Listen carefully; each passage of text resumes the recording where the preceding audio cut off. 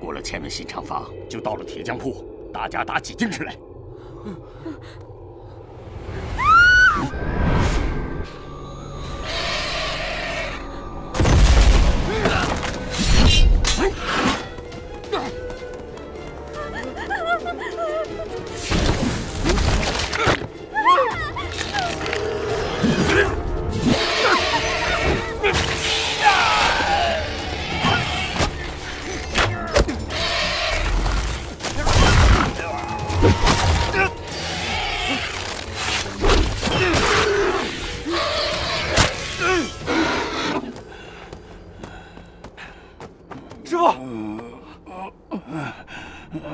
师傅，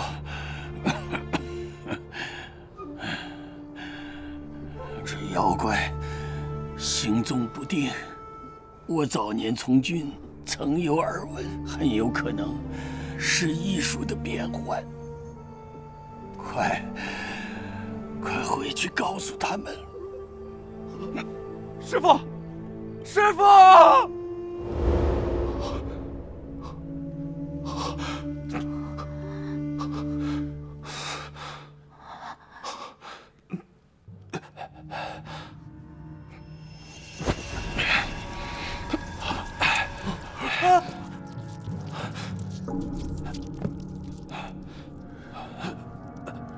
是艺术。小二，有烈酒吗？烈酒可以消毒驱虫。那儿，我去拿。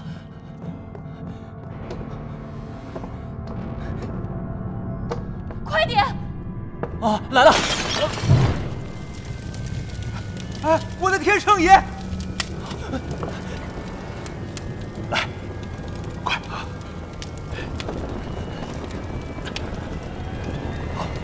来啊！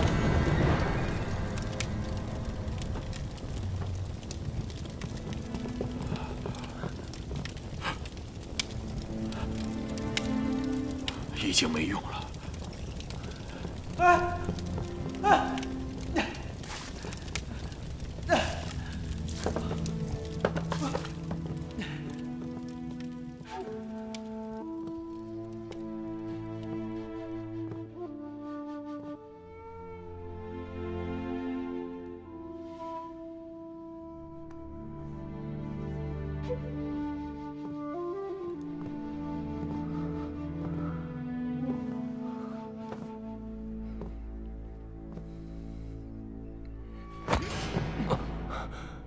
毁了神像，会把妖物招来的。我不是有意的。对神灵不敬，是要遭神罚、遭天谴的。我们必须杀了他。不可以！为什么？你为什么要针对他？他是皇族，是宫里人。杀了他就可以阻止妖物。你怎么这么肯定呢？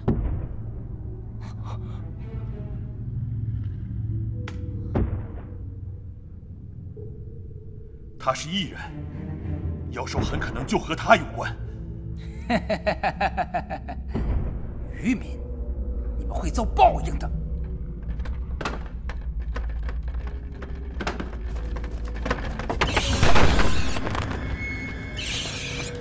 窗帘什么时候揭开它？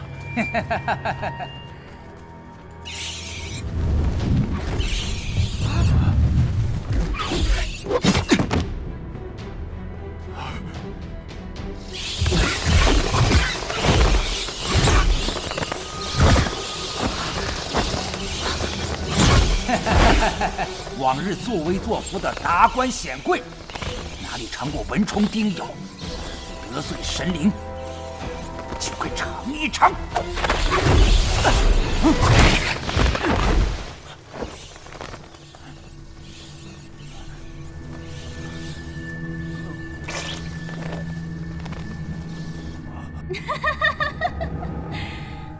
你敢嘲笑我，我先杀了你！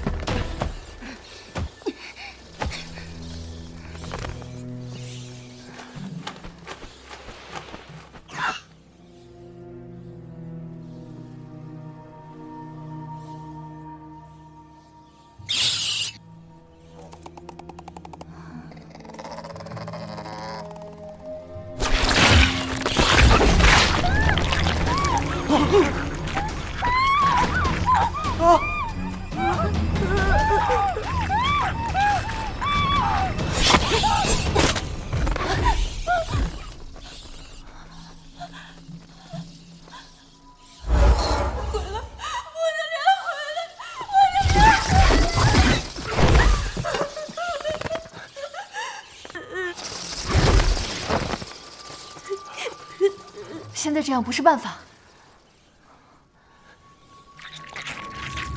尸体！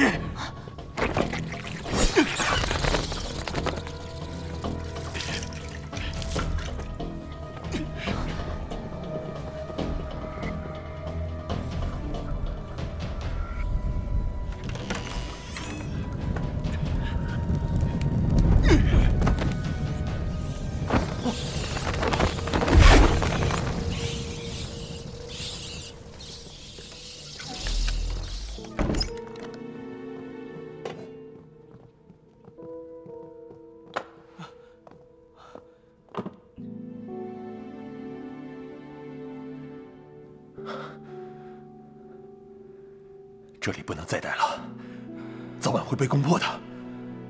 小城，他们的目标是我，没必要牵连大家。难道眼睁睁看着百姓遭殃，我们却无能为力？你相信那个泼皮？殿下万万不可这么想，他们是以此为借口扰乱长安城，并非针对你一人。殿下羽翼丰满，庇护天下百姓，这才是萧城之所想，萧城之所愿。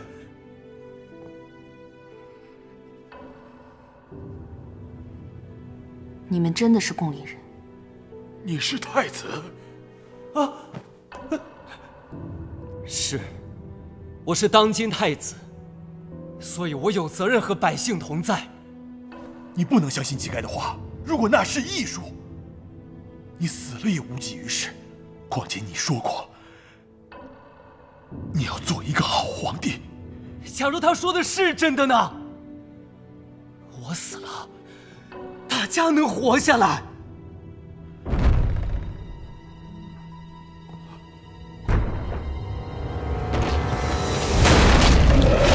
太子小心！